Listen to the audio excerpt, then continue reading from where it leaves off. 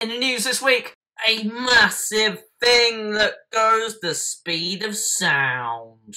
A fish is found really far down, and BlackBerry go back in time.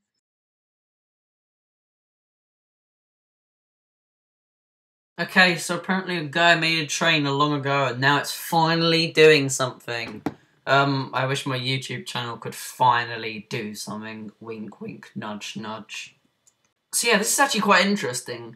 A fish has been, or a new species of fish has been found 26,715 feet below sea level, which is currently the deepest place on the planet.